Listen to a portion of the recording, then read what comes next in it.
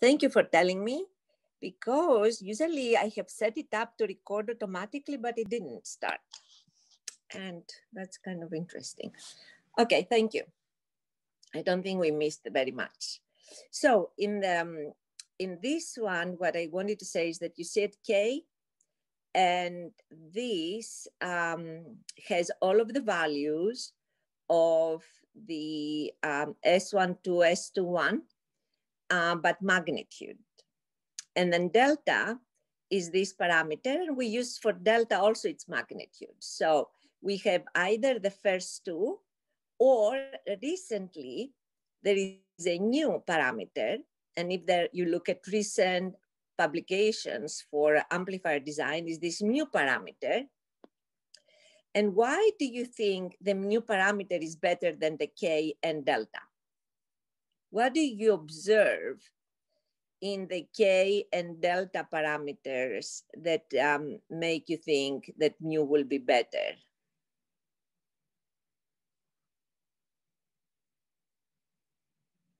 That in the K parameter, if S12 is 0, all right, which makes it a unilateral. You remember when we talked about unilateral, that S12 is 0 is called unilateral.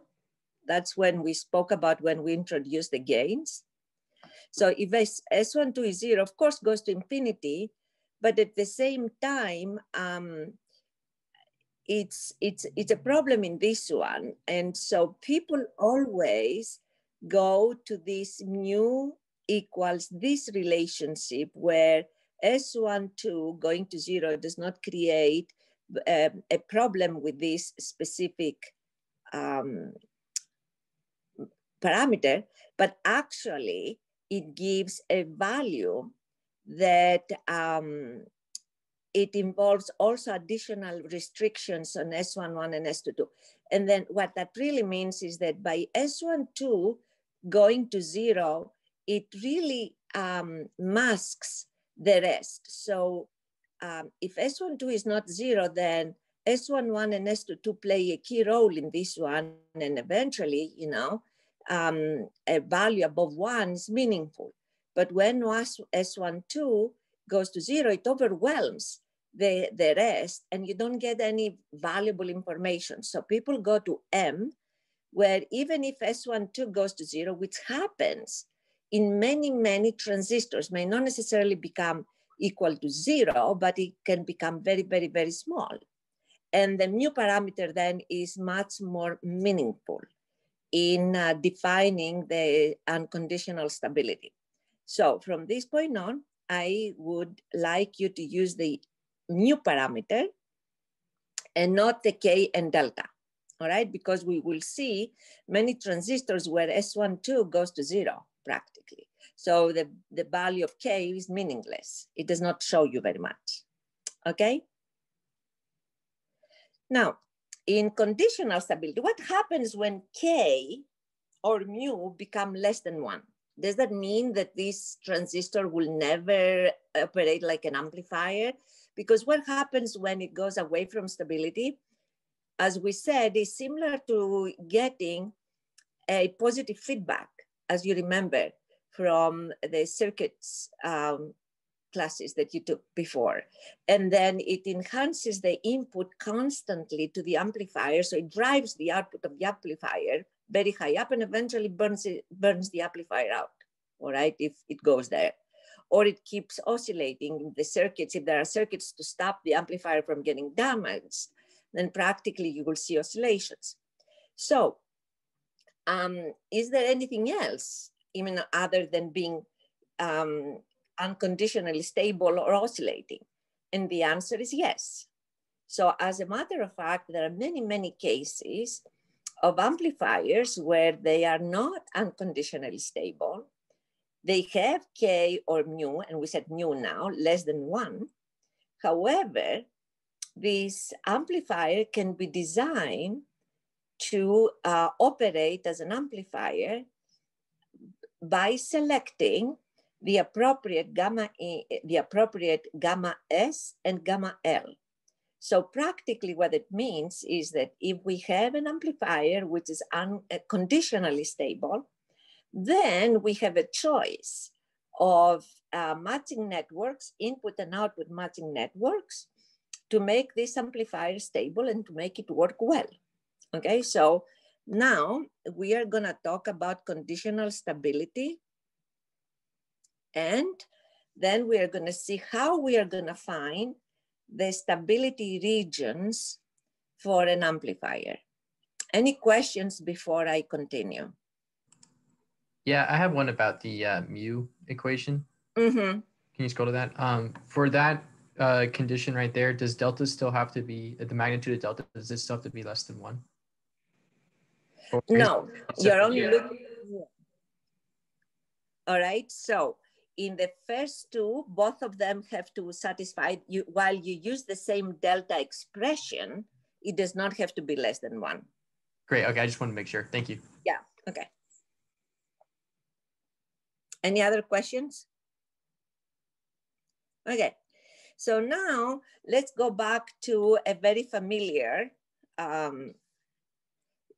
network arrangement that we have. At the center of it, we have, the whole thing makes the LNA, obviously. At the center of it here, we have the transistor, this one. And this transistor is gonna be given with the scattering parameters. And you will see that scattering parameters are given in all different ways and forms. So some scattering parameters will be given on tables, as we've seen already in the past. Some scattering parameters will be given as some of them on the Smith chart, and we are gonna talk about this later because you also have it in your homework. And then some of them are gonna be given in magnitude, because what happens is when they measure, when you take a transistor, you bias it, and then you measure it, what you really are measuring is like either magnitude of the scattering parameters, or you see them on a Smith chart in the measurement equipment. Now, if you have embedded software that takes these values and makes them, magnitude and phase, so then, because you can do that, you can go into a measurement equipment, like a network analyzer, and then where you make measurements of your circuits, you have now biased your transistor and everything, and then you try to measure the scattering parameters. You can enter your own software, or you can use available software to translate your scattering. But if you just look at the output and you don't have the software, you're gonna find scattering parameters on a Smith chart, because that's what they have, most of them, or amplitude. And sometimes maybe phase, but not necessarily. So we're gonna practice that, because sometimes when you look at the literature, you may not necessarily see the scattering parameters provided to you in great extent, like we saw from these tables that we got from the manufacturer. And so I think you should be able to recognize how to calculate them in case you need to do that. But in any case, until we get there, let us now see how we are gonna define what we call the stability circles. So what happens is the following.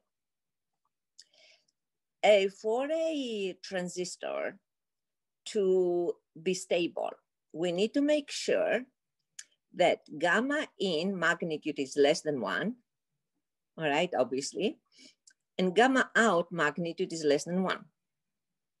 That implies that our gamma L and gamma S will be, of course, less than 1. And they will be less than 1 for us. Now we have developed matching networks, and we have loads and sources that are passive. So we expect gamma L and gamma S to be less than 1.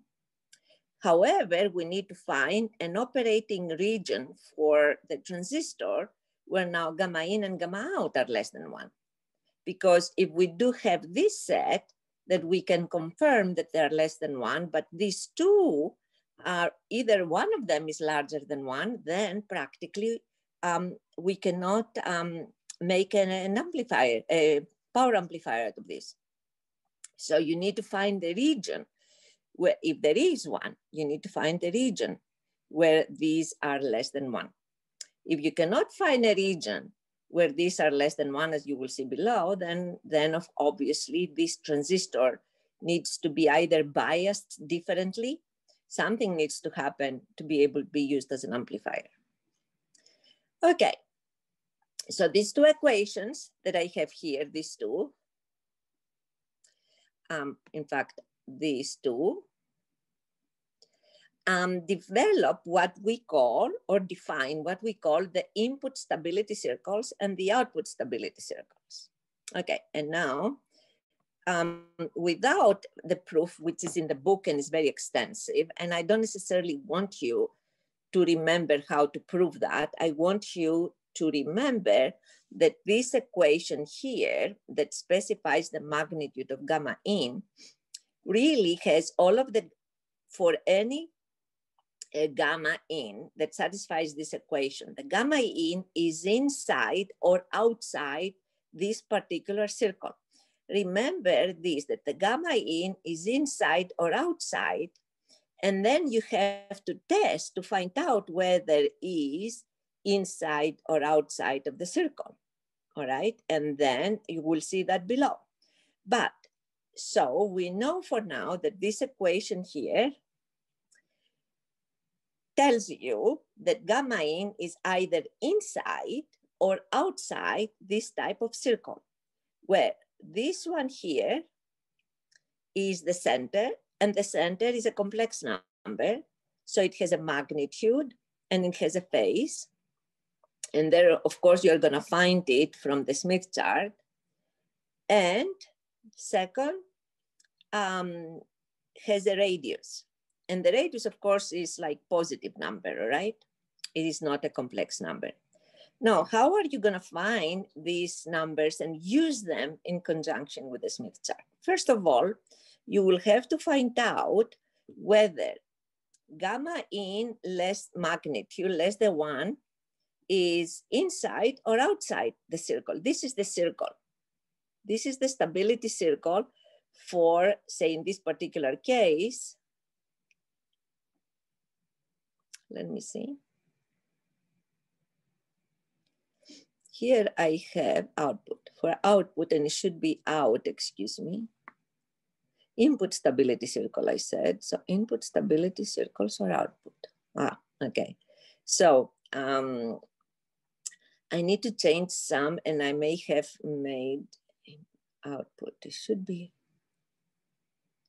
you know, I tried to copy and I have made some changes. So I'm gonna make some, because some things are not here. So in the output, we have gamma L, and that should be, just a second.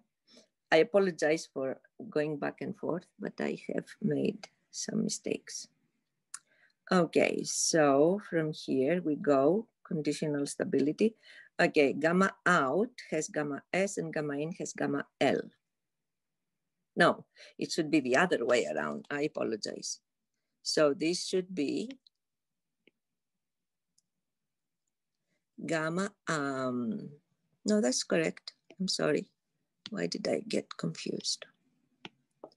Gamma in is when it looks and has gamma L, and gamma out has gamma S. Okay, so far so good, I apologize.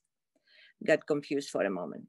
Okay, so we are now in gamma in.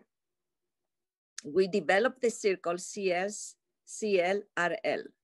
And this circle is called CL, RL, because primarily, as you can see, depends on gamma L, all right? So gamma in is what you see as you look to the right of the, to the right, as you can see here, you're looking gamma in, you're looking to the right, and of course your load is present when you look there this way. And gamma out, let me erase this. And gamma out now is like this. So your source is present, all right? The load from the source is present in this expression. So that's why you get in the gamma in, you get gamma L present. In the gamma out, you get gamma S. All right. So input stability circles, we have gamma in, gamma L, and we call the circles CL and RL because practically they show where in what place your gamma in should be. So your circle, your transistor is stable. So if your S11 here in the Smith chart is less than 1 in magnitude, so then this range is where the transistor is stable. And if your S11 here is larger than 1, then this is the range where your gamma in is less than 1. So practically, by drawing these two circles, all right, and if they, in the case where S11 is less than 1, then you have a whole range of possible gamma in values that they are going to provide you with a stability condition for your amplifier. If you go to this case on the right, and your S11 is like larger than 1 in the Smith chart, there is only a small slice, the intersection between the two circles. And that means that if the two circles do not intersect, then practically you cannot find a gamma in which is less than 1 and can be materialized. So practically that means that you have to go back into your transistor design and change the design to be able to provide to a circle, CL, RL, that intersects with the Smith chart. I will go to the, excuse me. I will go to the output, and that's where I have to make the changes. So the output here, and as I said, I tried to copy one and I forgot to change the words here. So that should be output.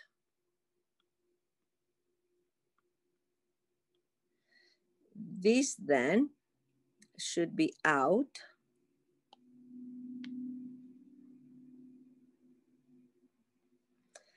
And this should be, let me make sure, according to this one, yeah, should be S22 should be a change of values, should be I will correct those, S22, and then here should be S11, and then here you would find that my notes would have been incorrect otherwise by looking at the book. So that make sure that you always check the book as well. Okay, and then also, but it's exactly the same, but the same kind of thought that the gamma out has to be inside or outside the circles. And then these ones here now, you find them.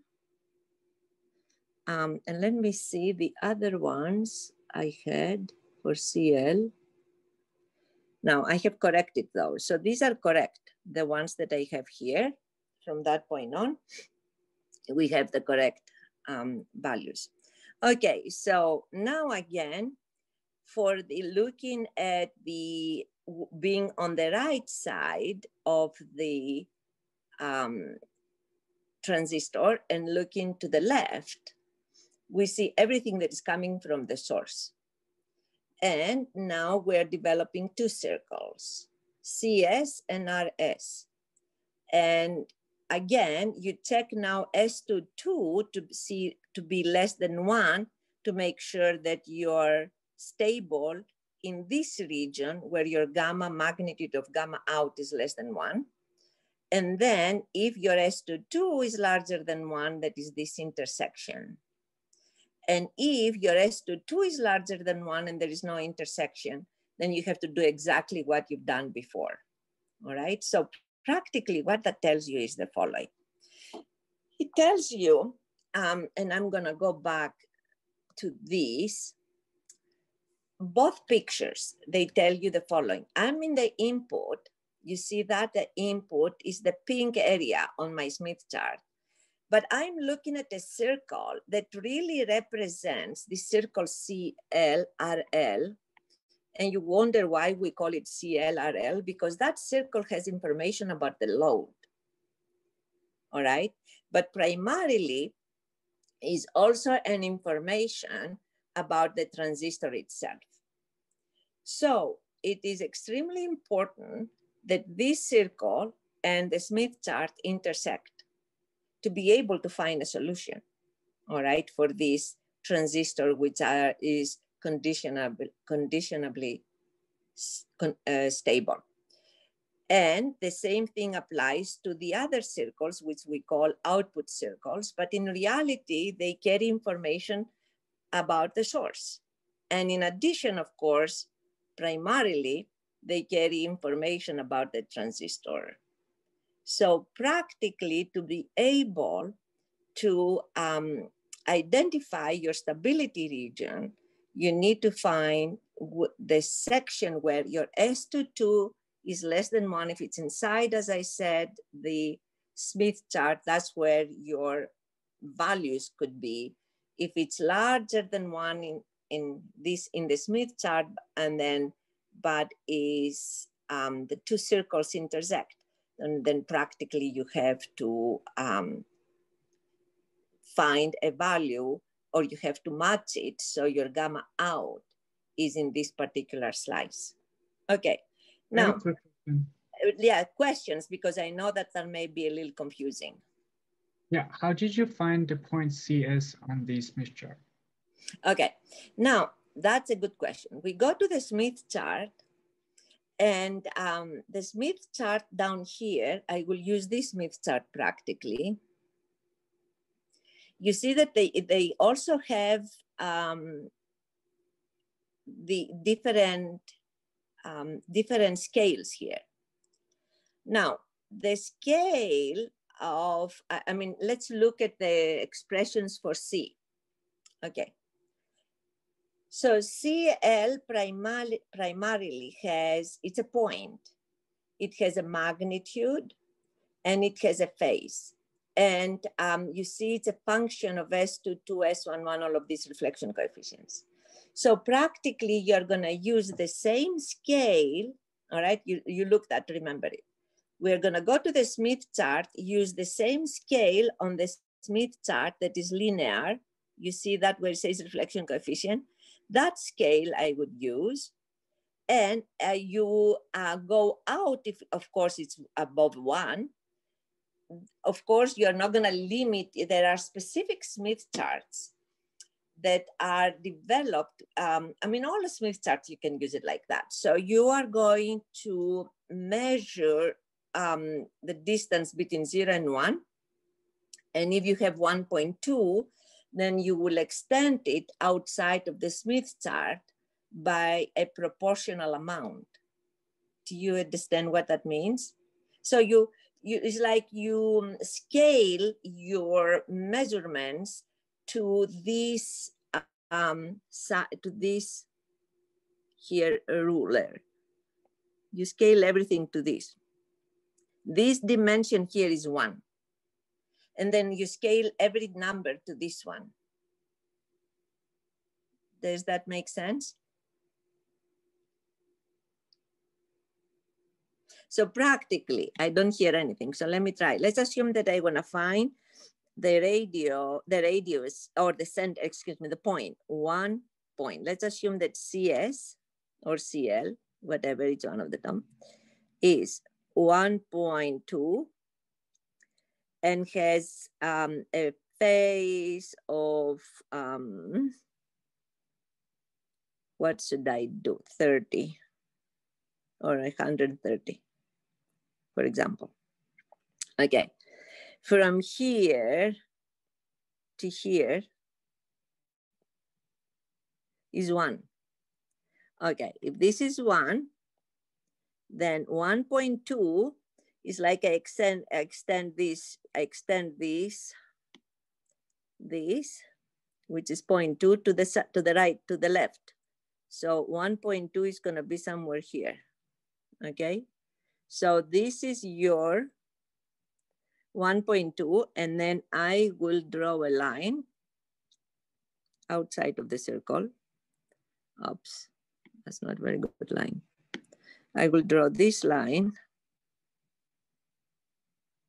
okay, outside of the circle. I will see where it intersects, and then I will draw a circle that has this center and this radius. And then so the circle that I will draw is going to be this one somewhere. Let me see.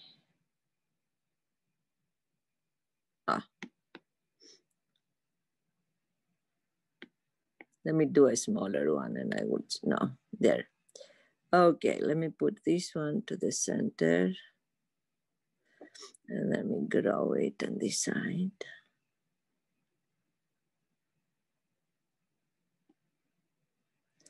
Okay, if you do it correctly. So my value is somewhere here on this circle. All right, the distance from this point 1 is 1.2. Okay, now the phase. The phase for this, and then you're looking at the angle that starts from 0. No, exactly, where is the phase? Phase says here, angle of transmission coefficient, angle of reflection coefficient. It is somewhere here. Now, for this, and then the other is angle of reflection coefficient. Now, in this one, let's assume that is 130, all right? So 130, if it's 0 here, 130 is here.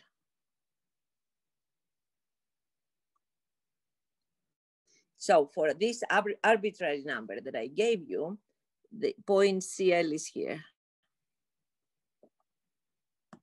Okay, and then you calculate the radius, and then you just using the same scale, 0 to 1, you develop this, the circle around it. So let's now, we will do some examples, but then you find R sub L. Let's see, how do we find R sub L? R sub L is here. R sub L is obviously a number that is smaller than 1, as you can see, all right? It's smaller than 1 primarily because S1, 2, and S21 are very small, and then you have a delta, and then S22, the second power, you have 2 small numbers, but it's a small number. R sub L in most cases, you plug in your scattering parameters, it's going to be a relatively small number, like the circles you see here. It's not going to be something huge, in other words, for a real transistor. So in that case, if I go here and I find, for example, R sub L to be 0.5, then I will use the same scale as I did before, and I will draw this circle.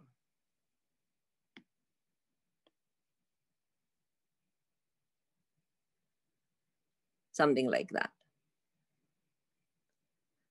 All right, and for this particular case, I have, and it's arbitrary, as I said. So don't think that I got these numbers from something specific.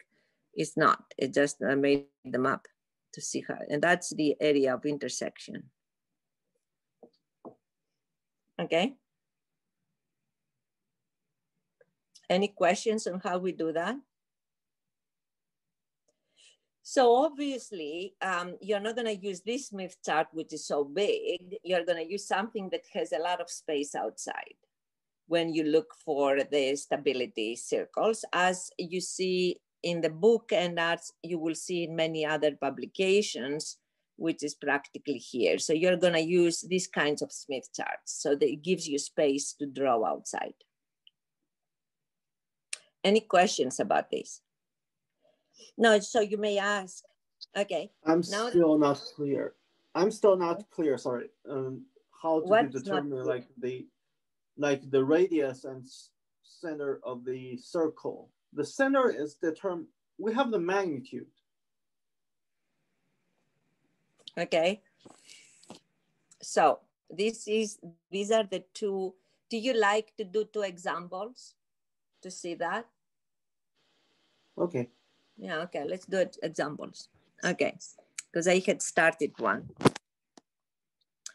I have started an example here that I wanted to do with you. And what I would suggest that you do in this particular case is that in the beginning, I will try to, okay, let me erase. I had this example. I don't know whether we'll do exactly this one or I will change it for a moment. But let's try to solve what is in front of us, which is just to specify the circles. Okay. Forget about this for now, or maybe let's use it. Okay. Now, this one, somebody has measured a transistor here. And forget about designing for maximum gain. So we just got this transistor. We want to see, is it unconditionally stable or is it conditionally stable? And this transistor, they give the values to you like this. All right, they give you 2 points, and let's assume that measure it in some particular frequency. I will make it up also. Let's assume that the frequency for this one, F here, is 1 gigahertz. It's not important for us at this moment, but let's assume this one. Somebody measured it. They give you these parameters. So they don't give you a table. First of all, I wanted to tell you how to do that, how to deal with this issue. They give you this. How do you calculate your scattering parameters? That's number one question, all right? And for this one, let's observe something. They say that S12 is 0. What does that mean? S12 is 0. It means that the transistor is what? Is what? Unilateral. Do you remember this definition? If S12 is 0, the transistor is unilateral, and it simplifies a number of expressions. Let's start with that one. Okay. First of all, what does it do? It makes delta. Okay, so let's write down what it's gonna do for us. If, and I will write it here. So if, make it large so you can see it. If S12 is 0, then practically your delta is S11 times S22. And then second, your mu will be 1 minus S11 squared divided by S22 minus S11 S22, and then you have S11 complex conjugate, all right? So that's what it is. And that is equal to what? What do you see from here? That this is equal to 1 minus S11 magnitude divided by what? S22, okay? And then you have 1 minus S11 squared. Do you see that? So practically, this one becomes 1 over S22. That's your mu for a unilateral. What happens, therefore, now let's look at the scattering parameters that they gave us. They gave us 2 scattering parameters. You see, S22 is less than 1. So immediately you understand your mu is larger than 1. What does that mean for S22? That is unconditionally stable, okay? So let us assume that your S22 was not that one, but your S22 was outside of the Smith chart, was larger than 1. In that case, you would, and in fact, somebody would give you that your S22 is not exactly the problem that I had in mind to solve with you, but I can change it. And then I will solve that one later. So let's assume that your S22 was somewhere here.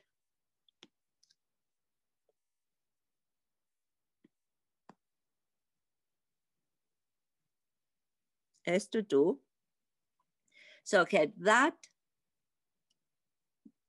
value and had the phase would be a reflection coefficient. So the phase from the reflection coefficient, angle of the reflection coefficient starts there. Wait, sorry, apologize for this thing with the angle of the reflection coefficient starts here and then 0 and goes negative. So the angle for this is going to be minus here, which is minus 55. Okay, so let's assume that your S22 from here is 1.4 minus 55.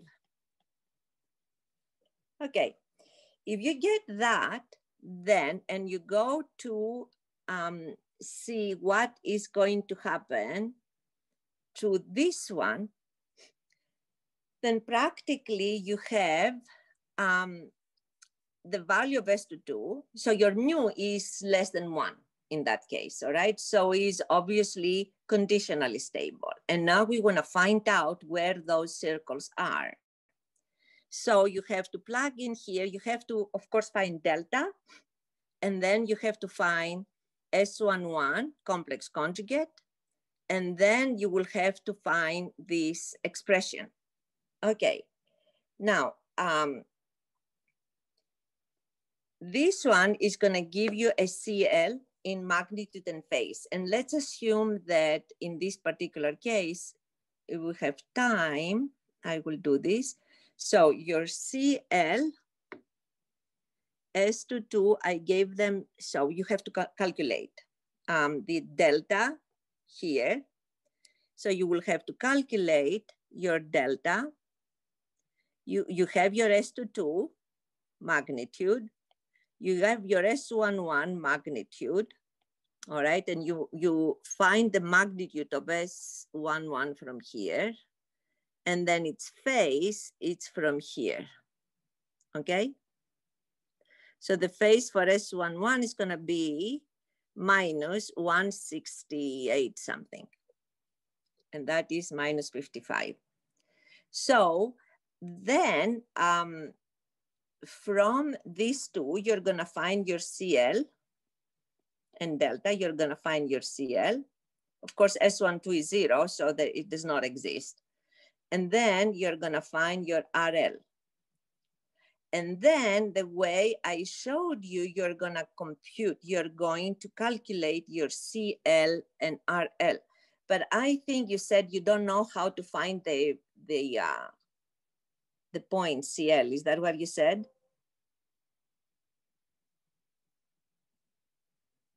Did you say that?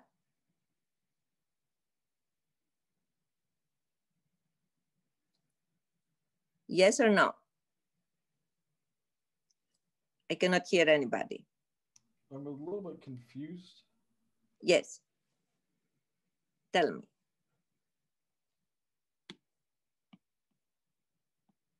About what? About how is S22 could be outside the Smith chart? Because the transistor is, you know, you remember that the transistor produces energy. That's why we have a gain that is higher than 1. Do you remember that? So if the transistor did not produce energy, obviously we could not get more out of less. It's not like it produces power because you provide energy there through the DC. So your transistor practically here, your transistor gets DC power, all right, through the DC bias networks. You get a smaller F and you get a larger F. So it's not like that you violate, you know, the second law of thermodynamics, obviously. So your S22 can be higher than 1. Any of your scattering parameters can be higher than 1. Is a way to think about it that like there's negative reflection, meaning like there's more. Yes, you can out. think of, yes, you can think about this like this, or you can think about this in the following way. So this is DC power. So you put energy in DC form, you're grounded. And then you, S22 is nothing else but when you send a signal in, what you get out, isn't it? That's your S22. S22. Assuming that there is no input from here. All right. So when you write, in fact, is V, how do you write? V1 minus V2 minus is S11, S12, S12, S21, S22. And that's V2 plus, V1, excuse me, V1 plus, V2 plus. Okay. What is S22? V1 minus equals S1 or, okay, V2 minus equals S21 V1 plus S22 V2 plus. Let's assume that your V1 plus is 0. All right. So practically your V2 minus equals S22 V2 plus, which implies exactly what I said. If there is no incoming from left, okay, if this from left is 0, and it's only an incoming V2 plus from the right, the negative V2 minus is higher. Why is that? Because of this. You may not have an RF coming, but there is a gain in this, the intrinsic gain of this amplifier is producing more output that is coming in. Because of the feedback that exists and the reflection here.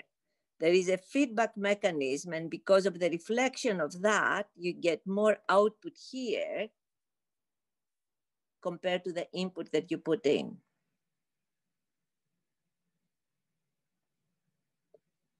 Does this make sense? Yes, thank you. Otherwise, also, you know, if that was not the case, we would never, that would be a passive device, all right? It would not be active device. If we could not have that, if we never had this, then always your gain out would be less than your gain in. Because unless you put power in there, it is converted from DC to RF, and that's what a power amplifier does in RF frequencies, converts DC to RF. You will never be able to amplify anything. So that's why it's happening.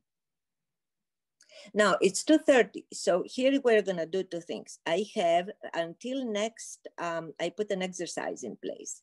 Until next Wednesday, please look at the exercise that I have already distributed. And next Wednesday? You mean this coming November Wednesday? I mean, no, November. this Wednesday. Yeah, I'm sorry. Yeah, yes, until our next lecture. Do the exercise, and then I will, for our next lecture, I will have some examples that I will solve ahead of time, and then put them on the web on a campus to see how to put a particular CL and a radius.